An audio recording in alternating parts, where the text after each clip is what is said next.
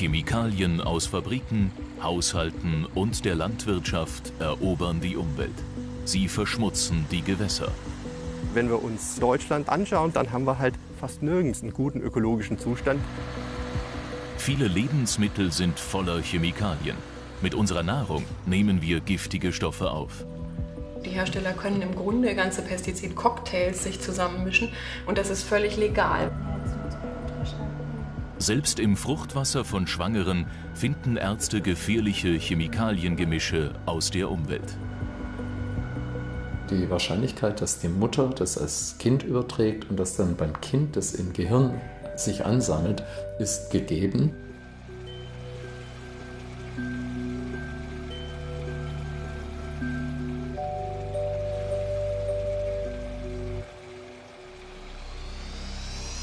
Im Abwasser einer Kläranlage geht Klaus Kümmerer auf Spurensuche. Begleitet von 2 Experten sucht der Chemiker nach unverwüstlichen Überbleibseln aus unserem Alltag. Seine erste Station: ein Becken mit dem bereits mechanisch gesiebten Abwasser.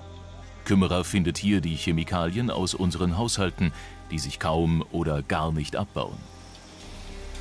Da gehören die Arzneimittel dazu, Desinfektionsmittel, aber auch was Sie so in Ihrem Shampoo haben. Einige Stoffe davon gehören dazu, Körperpflegemittel, aber auch Dinge wie Flammschutzmittel, die Sie im ersten Moment gar nicht sehen, aber die vielleicht aus Ihrem Kunststofffußboden oder Teppichboden ausdünsten.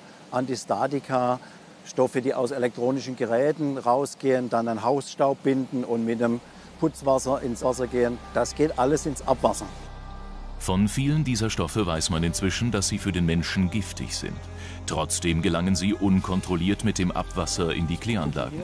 Viele der Substanzen können dort nicht beseitigt werden. Oftmals werden sie nicht mal mehr erkannt. Wir haben nicht für alles Grenzwerte. Wir haben für einige Stoffe Grenzwerte.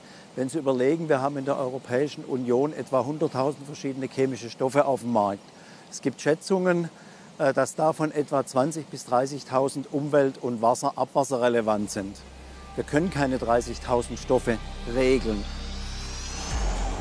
Die meisten Kläranlagen in Deutschland reinigen unser Abwasser in 3 Stufen. Grobe Stoffe werden mechanisch aus dem Wasser gesiebt, anschließend wird es biologisch und chemisch aufbereitet und gelangt dann zurück in die Natur. Kümmerer hat festgestellt, dass viele chemische Substanzen die Klärung unbeschadet durchlaufen. Wir vergleichen das mit dem Zulauf, was war vorher drin, was ist nachher noch drin. Und all das, was nachher noch drin ist, heißt, es wurde ja nicht entfernt in der Kläranlage. Das heißt, diese Stoffe haben auch Wirkung. Wirkung einerseits natürlich auf Organismen in der Umwelt, Fische, Kleinkrebse etc. Wir wissen ja auch nicht, wie diese Stoffe zusammenwirken. Aber wir haben ja einen Wasserkreislauf und Flusswasser oder anderes Wasser, später Grundwasser, wird ja auch als Trinkwasser verwendet. Wir müssen dafür sorgen, dass es nicht noch schmutziger wird und in Zukunft wieder sauberer, weil wir nicht wissen, was auf uns zukommt. Gefährliche Chemiecocktails sammeln sich in der Umwelt und haben längst den Menschen erreicht. Wieland Kies befürchtet, dass sie in unseren Körpern schwere Schäden anrichten.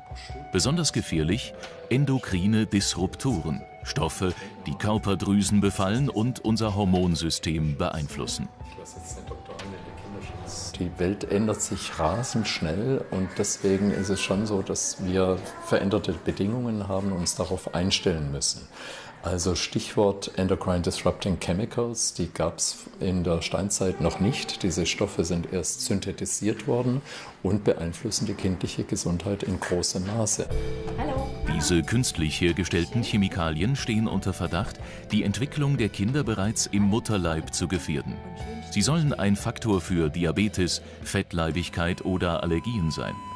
Auch für die immer früher einsetzende Pubertät bei Teenagern und für eine zunehmende Zeugungsunfähigkeit von Männern sollen sie mitverantwortlich sein.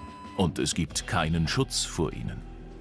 Es gibt eine Publikation, die nachweist, dass in unserem Blut, genauso im Säugling als auch im hohen Alter, Mini-Konzentrationen von Antibabypille, von Bluthochdruckmedikamenten, von chemischen Giften, die wir auf unseren Feldern gegen irgendwelche Insekten ausbringen, vorhanden sind. Also Sie haben richtig gehört, im Säugling, in einem gesunden Kind, können wir heute mit feinen Methoden alle diese Stoffe nachweisen. Chemikalien, die Krankheitserreger ausmerzen, Schimmel zerstören, Schmutz beseitigen, Unkraut vernichten und Parasiten töten, werden zum Problem. Wenn sie ihren Zweck erfüllt haben, gelangen die Stoffe mit dem Klärwasser in unsere Umwelt. Einige bleiben und wirken jahrzehntelang. Und ständig kommen neue dazu. In der Europäischen Union ist das Problem seit Jahren bekannt. Sie hat eine Gruppe deutscher Wissenschaftler beauftragt, die Chemikalien in unterschiedlichen Flüssen Europas zu analysieren. Werner Brack vom Leipziger Helmholtz-Zentrum für Umweltforschung leitet das Projekt. In der Holttemme in Sachsen-Anhalt finden die Forscher in jeder Probe hunderte Chemikalien. Ja, ich mache mir Sorgen um unsere Flüsse und Bäche. Wenn wir uns Deutschland anschauen, dann haben wir halt fast nirgends einen guten ökologischen Zustand. Einen guten chemischen Zustand haben wir auch nirgends. Nicht, also in 0% der Standorte hier in Deutschland. Und das ist natürlich Grund für Besorgnis. Das ist vor allem aber auch Grund fürs Handeln und um eben hier Veränderungen herbeizuführen. Bereits im Jahr 2000 hat die EU eine Richtlinie für saubere Flüsse und Seen entworfen. Sie legte Grenzwerte für 45 verschiedene Chemikalien fest. Viele dieser Stoffe sind inzwischen verboten. Doch sie wurden von der Industrie durch zahlreiche neue ersetzt. Oft mit fast identischen Substanzen. Statt weniger treffen inzwischen deutlich mehr Chemikalien aufeinander und werden zu gefährlichen Gemischen. Natürlich sind es genau diese Chemiecocktails, die wir uns anschauen müssen und die uns Sorge bereiten. Vor allem, weil das natürlich Chemiecocktails sind aus bekannten Stoffen, aber auch aus einer ganzen Menge von unbekannten Stoffen. Das heißt, wir wissen die Zusammensetzung nicht. Das heißt, die beste Methode, diese Cocktails zu erfassen, ist tatsächlich über wirkungsbasierte Methoden. Das heißt, wir nehmen direkt das Flusswasser, wir nehmen direkt den Cocktail so, wie er ist. Und wenn wir dann Probleme haben, wenn wir dann tatsächlich sehen, die Organismen reagieren, dann können wir mit chemischen Methoden versuchen, die Stoffe zu identifizieren, die hier tatsächlich das Problem geben. Im Helmholtz-Zentrum arbeiten mehrere Institute zusammen, um die Gefahren, die von den Chemiecocktails ausgehen, in den Griff zu bekommen. Sie bauen natürliche Fluss- und Bachlandschaften nach und testen die Wirkung der Stoffgemische auf Tiere und Pflanzen.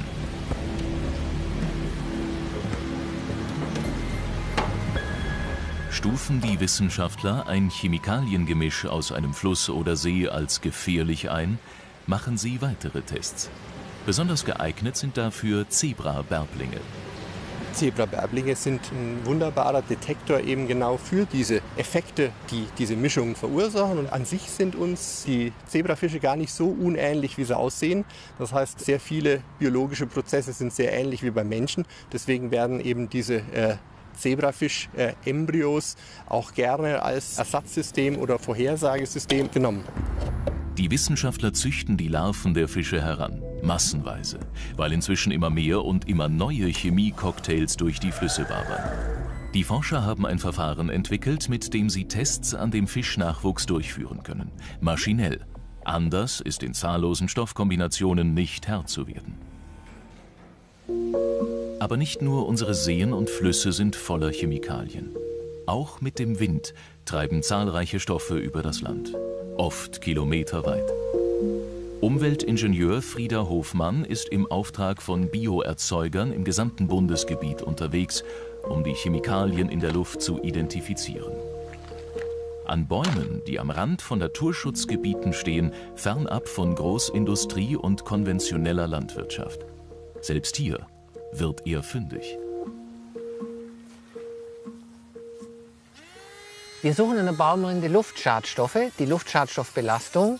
Und das Gute an der Baumrinde ist, die sammelt sehr viele unterschiedliche Schadstoffe über die Standzeit sozusagen. Wir können da verschiedene Elemente, Schwermetalle, Schwefel, Stickstoff, aber auch Dioxine und auch Pestizide zum Beispiel an der Baumrinde feststellen.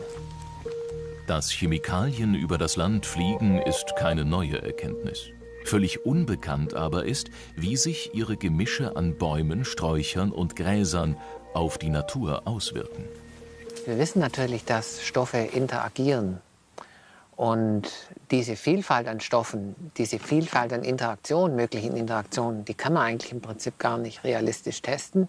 Das heißt, wir machen ein Experiment mit Natur und Mensch in der Vielfalt der Stoffe. Wir verlieren Arten, wir verlieren Fläche, wir verlieren Biosysteme.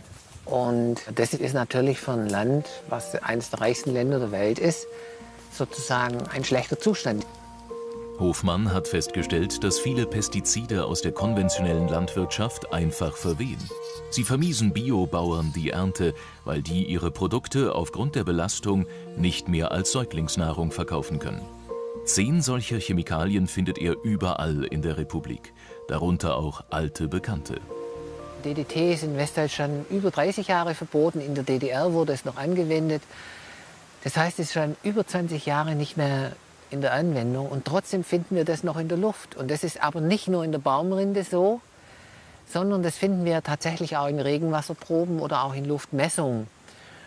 Und diese Stoffe, die zirkulieren in der Umwelt und kommen auch immer wieder in die Luft zurück. Zum Beispiel durch Bodenerosion, also dass der Wind Bodenpartikel in die Luft treibt und dann haben wir das wieder in der Luft, ja. Die Mediziner in der Leipziger Uniklinik wollen in einer Langzeitstudie an tausenden Probanden unter anderem auch feststellen, ob die Chemikalienbelastung von Schwangeren Auswirkungen auf die Entwicklung ihrer Kinder hat. Was da vor allem uns sehr, sehr beschäftigt, sind Pestizide, Insektizide, also Stoffe, die eben in der Landwirtschaft, im täglichen Leben durchaus auch direkt in Plastikutensilien, Plastiktragetaschen, Nuckis, also Schnuller für die Kinder, vorhanden sind, weil wir wissen, dass diese Zusatzstoffe durchaus was mit kindlicher Gesundheit zu tun haben. Die Proben der schwangeren Frauen werden gesammelt und bei minus 130 Grad gelagert. Erkranken die Kinder später, können die Mediziner rückverfolgen, welchem Chemikaliengemisch sie im Leib der Mutter ausgesetzt waren.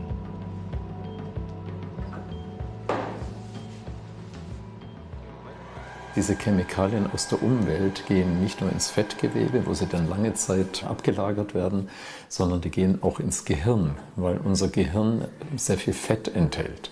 Und dort, das sind wir gerade sehr dran, Langzeitstudien zu machen, scheint es so zu sein, dass wenn eine Schwangere wirklich hohe Mengen von diesen Substanzen in der Schwangerschaft auf sich einwirken lassen musste, dass dann die Entwicklung der Kinder eher schlechter ist. Die Leuphana-Universität in Lüneburg. Hier analysiert Klaus Kümmerer das Abwasser aus den Kläranlagen. Dabei findet er zahlreiche Reste von flüssigen Chemikalien. Doch nicht nur das. Auch Stoffe, die eigentlich in festen Substanzen wie Plastik, Kosmetika oder Verpackungen gebunden sind, kann er nachweisen. Das Problem ist, dass diese Stoffe durch die Produkte, wo wir sie nutzen, sozusagen anfangen, ein Eigenleben zu führen. Das heißt, sie verlassen die Produkte, wenn sie einen Kunststoff haben, der sehr weich ist, sind manchmal Weichmacher drin, die gehen raus, gelangen ins Wasser, gelangen in die Atmosphäre oder gelangen in den Boden. Und da gehören sie einerseits natürlich nicht hin und sie stören die Prozesse dort, die natürlichen. Und das müssen wir verhindern. Selbst gefährliche Abbauprodukte, die durch die Einwirkung von UV-Strahlen auf bestimmte Stoffe entstehen, konnte Kümmerers Team identifizieren. Viele Chemikalien werden eingesetzt, ohne dass die Hersteller wissen, wie sie sich verändern, wenn sie mit UV-Strahlung, Speichel oder Schweiß in Kontakt kommen. Chemie ist nicht gut oder böse und Chemie hilft uns ganz viel zu unserem Lebensstandard. Ob das jetzt Arzneimittel sind, ob das Textilien sind, Kleidung, ob das Farben sind, ja, die dann nicht nur einen schönen optischen Eindruck machen, sondern Wert erhalten von Produkten etc. Also das ist ganz wichtig. Ohne Chemie hätten wir nicht diesen Lebensstandard und diese Lebensqualität, die wir haben. Aber wir sind ein bisschen übers Ziel hinausgeschossen oder wir haben die Orientierung ein bisschen verloren. Was sind die wichtigen Dinge, wo soll es lang gehen? Der Wissenschaftler ist davon überzeugt, dass die Lage auch deshalb außer Kontrolle geraten ist, weil Chemikalien häufig nicht nur nach ihrer Gefährlichkeit, sondern vor allem nach ihrem Nutzen bewertet werden. Es gibt einen Fall, da wurde ein Stoff, der ursprünglich als Pestizid eingesetzt wurde, hochchloriert, persistent, Da wurde rausgenommen, wurde dann auf einmal als Flammschutzmittel eingesetzt. Nur weil da eine andere Regulation greift. Ja? Pestizide ist eine andere Gesetzgebung als Flammschutzmittel. Und das kann nicht die Zukunft sein. Ich würde fast sogar sagen, das ist auch nicht menschenwürdig. Verbraucherschützer mahnen seit langem an, dass verlässliche Regeln fehlen.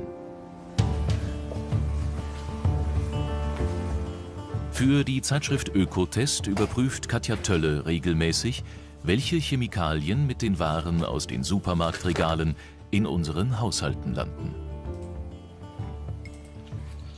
Wir suchen in quasi jedem Bereich. Ja. Also es ist natürlich im Wasser, wenn es aus den Plastikflaschen übergeht. Chemische Rückstände spielen in Kosmetika eine Rolle und natürlich auch in Lebensmitteln jeder Art. Tölle lässt regelmäßig verschiedene Obstsorten überprüfen. Im Jahr 2018 hat sie Weintrauben im Studentenfutter untersucht und Äpfel verglichen. Einheimische mit ausländischen. Ein wichtiger Punkt: die Menge der Pestizidrückstände auf den Früchten. Bei den Äpfeln schneiden die deutschen Landwirte im Schnitt besser ab als die Lieferanten aus dem Ausland. An heimischen Äpfeln haften weniger Rückstände von Pflanzenschutzmitteln. Für Tölle ist das aber kein Grund zur Entwarnung. Ich denke, in Deutschland wird einfach weniger gespritzt und vor allem haben wir auch wahrscheinlich strengere Vorgaben. Das ist einfach so, dass die sehr lange Wartezeiten vor der Ernte einhalten müssen, die Bauern. Nach der Ernte dürfen sie gar nicht mehr spritzen und dann werden die Äpfel auch alle noch in einem Wasserbad gewaschen. Das heißt, am Ende sind für den Verbraucher nicht mehr viele Pestizide auf den Äpfeln drauf. Für die Umwelt bleibt es natürlich ein Problem letztlich. Beim Anbau von Weintrauben greifen die Landwirte oft auf Pestizide zurück. Das spiegelt sich im Testergebnis der Rosinen im Studentenfutter wider. Wir haben tatsächlich bis zu 19 verschiedene Wirkstoffe gefunden. Das ist also auch für andere Tests, die wir haben im Obst- und Gemüsebereich, ist das extrem viel. Wenn man die alle mal zusammen addiert, die Rückstände in diesem einen Produkt, kommt man auf mehr als 1,6 Milligramm pro Kilogramm. Das ist wirklich einfach immens viel, auch im Vergleich zu anderen Tests. Und da muss man ganz klar sagen, da wäre einfach ein Summengrenzwert total wichtig, dass man sagt, das ist nicht mehr erlaubt. Ja? Also dass man nicht einfach 19 verschiedene Wirkstoffe einsetzen kann. Das ist ein Pestizidcocktail. Die Auswirkungen auf die Gesundheit für den Verbraucher sind völlig unklar. Ja? Und da muss einfach ein Grenzwert her.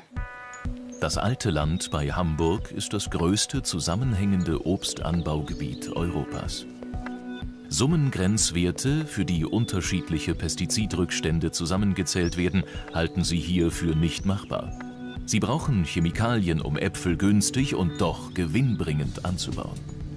Roland Weber ist fast jeden Tag in den Plantagen unterwegs. Er berät die Apfelbauern und empfiehlt eine Kombination aus nützlichen Insekten und Pflanzenschutzmitteln. Häufen sich Wanzenbisse, rät er zum Einsatz eines Insektizides, weil die an sich harmlosen Bissspuren der Wanzen die Äpfel unverkäuflich machen. Das sind die Wünsche des Verbrauchers, die hier entscheiden. Der Verbraucher stellt uns vor eine unlösbare Aufgabe. Er möchte makellose Früchte haben, aber er möchte auch Früchte, die nicht gespritzt werden oder nicht behandelt werden. Und diese Gleichung geht nicht auf. Von der Blüte bis zur Ernte sind die Äpfel zahlreichen Schädlingen ausgesetzt. Für jeden Typ empfiehlt Weber den Bauern ein anderes Mittel. Auch deswegen summiert sich die Zahl an unterschiedlichen Pestizidrückständen. Der Handel bringt nur optisch einwandfreie Früchte in die Regale. Auf seiner Versuchsfläche hat Weber auch ein paar Bäume, die er das ganze Jahr über gar nicht behandelt. Wenn ich mir diese Parzelle hier anschaue, dann sehe ich etwa bei 4 von 5 Äpfeln Schorflecken. Das heißt, hier hätten wir einen Verlust von 80%. Es ist also in meiner Einschätzung unmöglich, Tafelobst zu produzieren ohne Pflanzenschutz. Es ist sowohl im ökologischen als auch im integrierten Obstbau unmöglich. Weber hat es geschafft, den Einsatz der Pestizide auf ein Minimum von 15 Spritzungen im Jahr zu verringern und wirbt für seine Methoden. Auch an der Reduzierung der Mittelmenge pro Pestizideinsatz arbeitet er. Mit neuem technischen Gerät. Die Außenwände der Spritze verhindern ein seitliches Verwehen der Chemikalien. Sie fangen die Substanzen auf und leiten sie zurück in den Tank. Ein Fortschritt. Aber ganz ohne Pestizide geht es für Weber nicht. Wenn sich etwas verbessern kann in Zukunft, dann müssten wir dann auch entsprechend neue Pflanzenschutzmittel bekommen, die vielleicht weniger schädliche Auswirkungen auf die Umwelt haben. Wir können aber nicht mehr durch die Reduzierung von Spritzungen oder von Behandlungen weitere Erfolge erzielen, weil wir bereits relativ weit unten angekommen sind, am Minimum dessen, was eben nötig ist. Der weltweite Verkauf von Pflanzen- und Insektengiften ist ein Milliardengeschäft. In Monheim am Rhein prüfen die Mitarbeiter des Chemiekonzerns Bayer neue Pflanzenschutzmittel auf ihre Umweltverträglichkeit. Richard Schmuck ist Leiter der Abteilung. In künstlich angelegten Teichsystemen testet er, inwieweit die neuen Mittel Wasserflöhe, Schnecken oder kleine Insekten, aber auch die Pflanzen der Wasserlandschaft abtöten. Es gibt klare Kriterien, anhand derer wir das messen können. Und im Wesentlichen orientieren wir uns natürlich nach den Akzeptanz- und Zulassungskriterien, die von den Behörden entwickelt worden sind, um sicherzustellen, dass hier keine Gefährdung eines solchen Teichsystems stattfinden kann. In Deutschland lässt das Bundesamt für Verbraucherschutz neue Pflanzenschutzmittel zu. Die darin eingesetzten Stoffe werden nur zum Teil überprüft. Viele Substanzen müssen die Hersteller lediglich anmelden und die Risiken dabei selbst einschätzen. Pestizidhersteller müssen auch angeben, welche Abbauprodukte später in der Umwelt entstehen. Doch das ist schwierig, weil sich mitunter ganz neue Stoffe bilden. Was Sie hier sehen, das ist ein Abbauversuch in einem Boden. Und die Substanzen, die wir hier eingeben, sind radioaktiv markiert. Einfach deswegen, weil wir ja nicht wissen, wozu diese Substanzen abbauen. Und damit wir diese Abbauprodukte hier in diesem Erdreich wiederfinden, ist eine radioaktive Markierung notwendig. Die Hersteller sollen auch einschätzen, wie sich die Substanzen als Bestandteil eines Chemiecocktails verhalten. Immer wieder erkennen die Prüfer bei ihren Tests, dass sich die Wirkungen ihrer Mittel im Boden verändern, sobald sie sich mit anderen Stoffen vermischen. Das aber ist bisher kein Grund, die Produkte nicht zuzulassen. Ja, sehen aber gut aus. Wenn wir also ein Mittel finden, das hier starke Interaktion mit anderen Mitteln hat, dann können wir es entweder in der Gebrauchsanleitung festlegen, also bestimmte Mittel dürfen nicht miteinander gleichzeitig ausgebracht oder vermischt werden, oder wir müssen das von der Dosis her anpassen, solange dann noch ein Nutzen für dieses Mittel existiert. Ähnlich giftig wie Pflanzenschutzmittel sind Biozide. Susanne Smolka vom Hamburger Pestizidaktionsnetzwerk warnt vor dem übermäßigen Einsatz dieser Haushaltsgifte. Denn auch sie gelangen in die Umwelt und werden Bestandteil der Chemiecocktails. Wir sind vielfältigsten Chemikalien Tag für Tag ausgeliefert. Und man kann nicht hingehen und jegliche Kombination von ca. 30.000 Chemikalien in Kombination prüfen. Das ist schlichtweg nicht machbar. Und deswegen ist es wichtig, dass wir sagen, wir brauchen Strategien, wo wirklich weniger Chemie in unserem Alltag gelangt. Die Substanzen werden in Farben, Desinfektionsmitteln oder Insektensprays eingesetzt, um Bakterien, Schimmel oder Mücken im Haus abzutöten. Unterschiedlichste Hersteller setzen sie ein, ohne alle Konsequenzen zu bedenken. Also hier ist Permetrin drin. Das ist ein Insektengift, was im Pflanzenschutzbereich verboten wurde, schon seit längerem. Ja, und bei dem relativ neuen Tempo-Produkt steht hier drauf, reduziert Bakterien und Viren direkt im Tuch. Da steht der Wirkstoff drauf. Das ist eine quaternäre Ammoniumverbindung, die unter anderem auch Augenreizung macht. Und deshalb darf dieses Tempotaschentuch nicht in die Nähe der Augen kommen. Wenn man hier nur ein kleines Paket hat, steht das hier irgendwo, was nicht mehr lesbar ist. Und das ist wirklich ein Problem. Man geht von einem Einfachhand-Taschentuch nicht davon aus, dass man die Sicherheitsvorkehrungen und Sicherheitshinweise lesen muss. Ein Vorreiter im Kampf gegen Chemiecocktails ist Schweden. Das Land hat extra ein Institut gegründet, um die Gefahren der Gemische genauer zu untersuchen. Im Svetox versuchen sie zu verstehen, warum Chemikalien außer Kontrolle geraten. Joel Rück leitet ein Projekt, das den Einfluss dieser gefährlichen Stoffe auf die Gehirnzellen von Kindern untersucht. In unseren Experimenten sehen wir deutliche Effekte der Chemikaliengemische. Wir haben nicht jeden Stoff einzeln getestet, sondern nur Mischungen von verschiedenen gefährlichen Wirkstoffen. Wir können Effekte auf die Entwicklung des Gehirns belegen, durch Konzentrationen, die wir in schwangeren schwedischen Frauen nachgewiesen haben. Die schwedischen Forscher machen die Chemikalien nicht nur für die Zunahme von Zivilisationskrankheiten verantwortlich. Sie sind davon überzeugt, dass die Stoffe die Menschheit insgesamt negativ beeinflussen.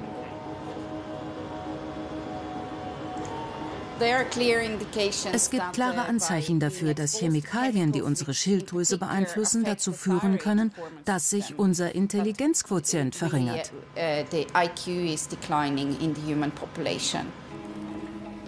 Rück koordiniert ein EU-Projekt, in dem erarbeitet werden soll, wie die Behörden künftig schneller Alarm schlagen können. Gerade wenn es um neue Substanzen geht, die für sich oder im Gemisch unser Hormonsystem beeinträchtigen können. Institutsleiter Orke Bergmann drängt seit langem auf neue, strengere Zulassungsregeln für Chemikalien. Wir stecken immer noch in einer Situation fest, aus der wir uns so schnell wie möglich verabschieden müssen.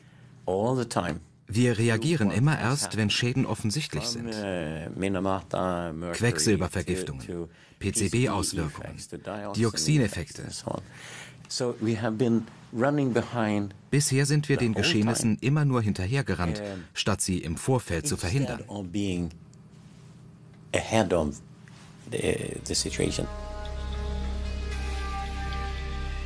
In Lüneburg arbeitet Klaus Kümmerer an einem weiteren Ansatz, um das Problem mit den schier unverwüstlichen Wirkstoffen zu lösen. Er hat 2 Antibiotika so bearbeitet, dass sie langfristig keine Probleme im Wasser machen werden.